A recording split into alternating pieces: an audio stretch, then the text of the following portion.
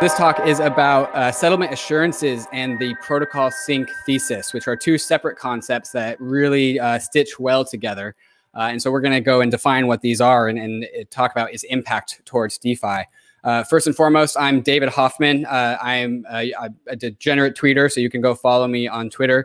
I'm also the COO of RealT, where we tokenize US real estate investments and put them into tokens in Ethereum and make them available for purchasing and then putting them into DeFi. Our mission is to get real estate into DeFi. So you can check us out at RealT.co. I'm also the co-host of POV Crypto, where me and my Bitcoiner co-host CK bring people onto the podcast and approach similar subjects and topics from our various camps, our various different perspectives. And that's actually been really rewarding for me and going through this journey of understanding what the hell this whole industry is about. I'm also the co-host of the BANKLESS podcast with Ryan Sean Adams, where we teach people and show people how to go bankless, how to live a bankless life, how to use crypto tools to break up with your bank. And so follow us on YouTube and subscribe to the podcast. I also have done a ton of writing in this space, also, which is available on BANKLESS. Each article has a nice little GIF that goes with it. And all these articles are about distilling and summarizing really important concepts in the Ethereum ecosystem into a very easy to understand article. And this talk is ultimately going to be one of those as well. So let's go ahead and get into it. Settlement assurances. What is settlement assurances? Settlement assurances refers to the finality of a transaction, the confidence that you are able to have about accessing your assets, accessing your wealth, and the redeemability guarantees that some DeFi protocol can offer you about being able to access your money when you want it. Basically, it's the assurances that you have that your money is yours, that it's settled on a ledger in a way that you agree with. And so with previous legacy settlement networks, we have different levels of settlement guarantees, different times to final settlement. With the Swift network, you got 30 days. With the Eurozone SEPA transfer system, there's 13 months before a transaction is completed and finalized. And there's also this 8-week, no questions asked, just return policy for a money transfer, which is crazy. But that's all because these aren't protocol settlements. These are legal system finalities. So if you go and make an ACH transfer and then you roll it back, it goes into a dispute, which is a legal dispute. And so that can go to the court system, and that can be like a fraud, which is a legal system. So ultimately, these payment networks are determined by the legal system, which is why, one, they are so slow and why they can be so slow. And this is really why Bitcoin was so cool way back when. Bitcoin introduced the concept of protocol finality. There's no legal system to go to if you disagree with a Bitcoin transaction. Like the transaction is final once it's included. And the 1-hour confirmation times for 6 blocks that exchanges generally uses is orders of magnitude better than any other payment network. And this is really the main innovation of crypto at large, right? And this is why we're going to proof of stake. This is why proof of stake is so cool. We get transaction finality in 6 minutes, which is insanely fast. It's already orders of magnitude faster than Bitcoin, which was already orders of magnitude faster than any legacy system. So protocol finality is really important. And if you go to the Bitcoin white paper, you can talk about or you can go and look at all these different references to like proofs or assurances or guarantees. Verifying ownership. Really, like 60% of the Bitcoin white paper is talking about settlement assurances in their own particular way.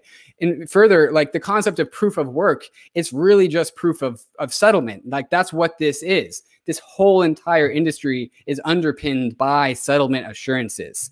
I'm borrowing this term settlement assurances from Nick Carter, who first coined it in his article, It's the Settlement Assurances Stupid, where he compared different blockchain networks and talked about what's important and why these blockchains are all different and why Bitcoin is really the right one to pay attention to when he talks about settlement. And so this is what Nick calls the folk view of settlement assurances. Litecoin had this crazy, awesome technological innovation where it tweaked a 10-minute block time into a 2.5-minute block time. And then it advertised it as new and innovative and fast and lightning fast. And it was the fast blockchain. And if in 2017, we all saw charts like this where people would compare blockchain networks, and it always used Bitcoin as like this slow, grungy old man walking with a cane. It's just slow, and it's just antiquated tech. And Grossel coin and Vert coin are going to come out, and it's going to be faster, and it's going to be new tech. It's going to be great. And this is really harped on. Bitcoin is this old, slow blockchain that just doesn't make any sense. And that's really the opposite.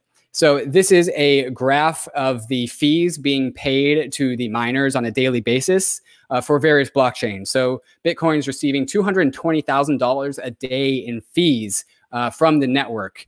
And then Ethereum is a little bit more than half at $120,000. And then things like Litecoin and Bitcoin Cash are coming in at a whopping $460 a day in fees, which is your settlement assurances. What these fees being paid are settlement assurances.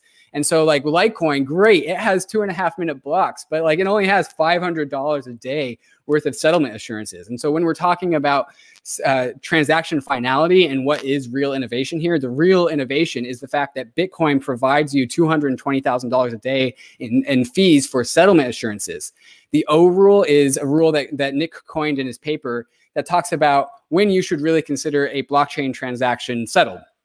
And the O rule talks about that the value, when the costliness of the verification of the ledger exceeds the value of the transaction itself, you can consider it settled. So it's basically saying how, if you make a $1 million transaction, how long does it take to have $1 million worth of settlement assurances from the costs of the ledger? And with this frame of mind, Bitcoin is lightning fast. It's the fastest blockchain ever. If you want to settle $1 million worth of Bitcoin, it only takes you 0.04 days. And if you want to settle a $1 million blockchain transaction with like Monero is going to be 5 days. Bitcoin Gold is going to be 20 days till final settlement. Verge is 72 days, which is slower than the ACH system. And so this is really the right way to view blockchains and settlement assurances. Bitcoin is lightning fast at settlement assurances. So this is the right way to view it. Like Bitcoin blocks way more. They pack a punch. They do more than Litecoin blocks. In the same 10 minutes that Litecoin has processed 4 blocks and processed 4 times as many transactions, it's actually only provided $2,300 worth of settlement assurances versus $90,000 for Bitcoin. And so Nick put up this graph of economic weight, the concept of economic weight, where Bitcoin blocks just way more. And this term economic weight, I'm going to come back to later in the slide or in this presentation. It's really important. So that brings us to the protocol sync thesis. The protocol sync thesis, you might have recognized like this experiment from like high school or elementary school or something where you put different densities of liquids inside of a glass. And because of the various density of the liquid, it will stratify and it will separate based on the density of the liquid. And then you can also put physical objects in, and they will also find its settling point of the various densities that is appropriate. And we find this in DeFi. We find this in the Ethereum ecosystem. It's no coincidence that Maker is at the bottom of like almost every single protocol that you use. The ETH DAI pair inside of Uniswap, Augur V2 is using DAI. Anything that uses DAI is using Maker. So Maker is really dense. It's fallen down to the bottom of the protocol stack. And things that are less dense are built on top of the things that are more dense. And so we need to ask ourselves, how do we find density? Where does density come from in DeFi? In proof of work, it comes from the Bitcoin blockchain, but DeFi applications, they're not a blockchain. They don't have proof of work. So we need to figure out a way to measure density. And we'll get back to that later. The point I'm going to make here is that strong settlement assurances for DeFi protocols push things down to the bottom of the stack. And so the more settlement assurances you have, the lower that you will fall in this DeFi ecosystem that you see here. And this is not only true for applications, but it's also true for assets. Shout out to the DeFi market cap team for letting me steal all their icons. Things like Ether is always going to be the asset on Ethereum that has the most settlement assurances because it's the native asset on Ethereum. And so anytime you add on complexity, you add a token contract, you add an application, you're adding on complexity and you're adding on bug risk, which means that Ethereum illustrates Ethereum is always going to be the M0 of Ethereum. Things like DAI, a really strong ERC20 token that doesn't have a burn and mint function inside of Ethereum, is really close, but it's never going to get quite as close as Ether. And then we also have things like real tokens, like my company, where it's a security token, or WBTC, where you are trusting the issuer that they're not going to interfere with the settlement on Ethereum, right? And so even though that, you know, a real token is an ERC20 token like DAI is, it can be burned and minted by the issuer, which is my company. And so you're trusting our company that we're going to do things right. And with Ethereum, you don't have to trust Ethereum. That's the whole point of the trustless revolution. I talk about this spectrum of trustlessness in the BANKLESS article, Two Faces of Ethereum, where I put this spectrum forth, where all of the protocols that have no humans in them, protocols like Uniswap and Augur, they are entirely trustless, and they're on the robotic end of the spectrum. And really what the spectrum is the settlement assurances spectrum. You can be assured that a Uniswap transaction is going to go through because it is an entirely robotic, trustless system. And so Uniswap, we are finding, is going down to the bottom of the settlement stack, right? It is very dense protocol. And we find this same model in our traditional legal system. In the United States of America, we have these three branches of government, and it really corresponds to different speeds of finality when it comes to passing a law. With the executive branch, the president of the United States, the president can just say, I deem this to be law. And then it is law. It is law. And then the legislative branch will be like, let me think about that for like 2 weeks, and then we'll decide if it's law or not. And then the judicial branch, the Supreme Court, comes in and says, let me think about that for 2 years or something. Let me consider all the evidence and really make a final decision. And that's the final settlement of a law. And really, the final settlement of a law really promotes long-term thinking. The long-term thinking of laws promotes, or excuse me, the fact that the Supreme Court put something into law allows people to depend on that being true for all of time. No one is going, if no one is going to act and create a business or have long-term plans based on an executive order. But when the Supreme Court says something is the way that's going to be, you can start to depend on that, which is really important to take back that metaphor back to DeFi and talk about settlement assurances, because companies can depend on Uniswap being there. Companies can depend on MakerDAO being there because of the density. And this just illustrates that the spectrums are the same in both worlds. And if you've been following me, you've been listening to me preach that Ethereum is this digital nation, which brings us to the concept of economic weight. Again, this is where economic weight was coined by Nick Carter for proof of work. But we need to figure out what is economic weight in DeFi. How do we find out what economic weight is in DeFi? Because there's no correlate. Well, I think there is a correlate, actually. I mean, I'm going to propose it right here and now.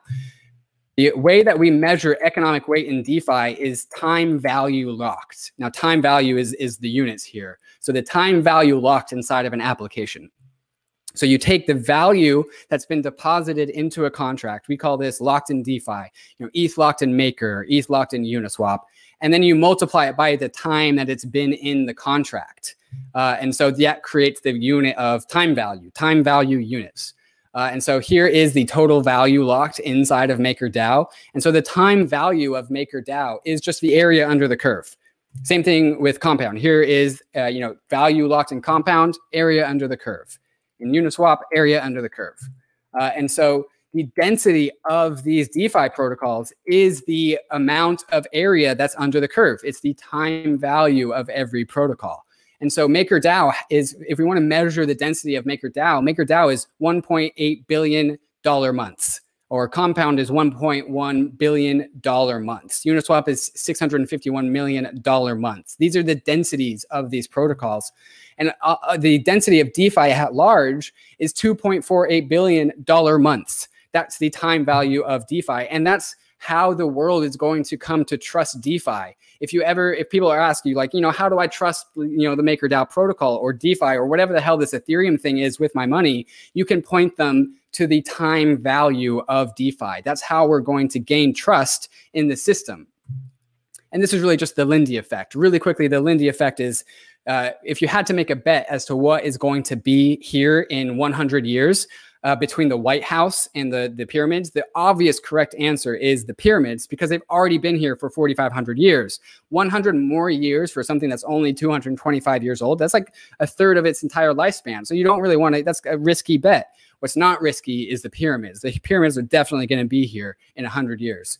And so that underpins this whole Ethereum ecosystem. I had this little GIF made by a friend of mine, and the whole concept is that you get assurances from the bottom of the protocol, and the assurances work their way up. Dependable, stable protocols are things that can be built on. And so Maker and Uniswap and Compound and 0x, these things that have strong settlement assurances act as stable infrastructure, and we can use time value as a mechanism to measure how dependable these things are. And there's a through line here that I think is really, really elegant. Economic weight, settlement assurances, protocol sync. Things with high economic weight are assured to settle at the bottom of the protocol sync. It's perfect. It's perfect. And so like this is how we're going to see DeFi applications. They're going to settle down to the protocol sync, to these trustless end of the spectrum, based on the time value locked in these applications. And so here is our old model where we had limitations of how much settlement assurances we could have. And it's really just like we had the top of the protocol sync. You wouldn't even consider this a protocol sync. This is just like whatever we have today. Now there's so much more room for more activities. Like there's a bigger protocol sync. There's more area for settlement assurances. And so Ryan Sean Adams coined the term the Great Protocol Sync. I clearly have no original ideas. I just stitch other people's ideas together. And the idea is that centralized companies are going to ultimately use DeFi as platforms to offer services, because they can depend on DeFi protocols with strong settlement assurances to be there. And so we already see this happening. The Winklevoss twins and Gemini and their exchange recently came out on supporting DAI. Coinbase Custody is rolling out support for compound governance. You also can get USDC rewards, which is using DeFi returns on USDC. And then we see entire companies building on top of protocols. We have the Dharma company just using DAI and Compound to produce this product, which is Dharma. And so they're using these protocols in the settlement assurances of these protocols to build dependable businesses. And so this is where we're going. We're going down to these strong settlement assurances of what is possible, which we've never had before. Bitcoin, Ethereum, DeFi, it's all moving down towards the trustless end of the spectrum. And so this is my vision of Ethereum. Ethereum is going to and the world at large. This is why we're all here. We are all here to provide the world with settlement assurances. The protocol robots that you see on Ethereum, which are DeFi applications, offer settlement assurances that you can't compete with any other system ever. And so when it comes time for the world to be onboarded into crypto, they're going to be bankless, and they're going to be bankless because of the settlement assurances offered by DeFi protocols, measured by the time value of each application. And this is what this turns into. Every single person is this complete sovereign individual because of the money robots and the settlement assurances that we have. Every single person no longer needs a bank, because what a bank does is it settles things for you. But when you have Ethereum, you don't need a bank anymore. You don't need to trust any centralized institution to settle or manage your assets for you. So this is the concept of settlement assurances, and the protocol sync is really important for living a bankless life. And that is basically what the concept of settlement assurances and the protocol sync thesis represents. And so thank you for listening to my talk, and that will conclude.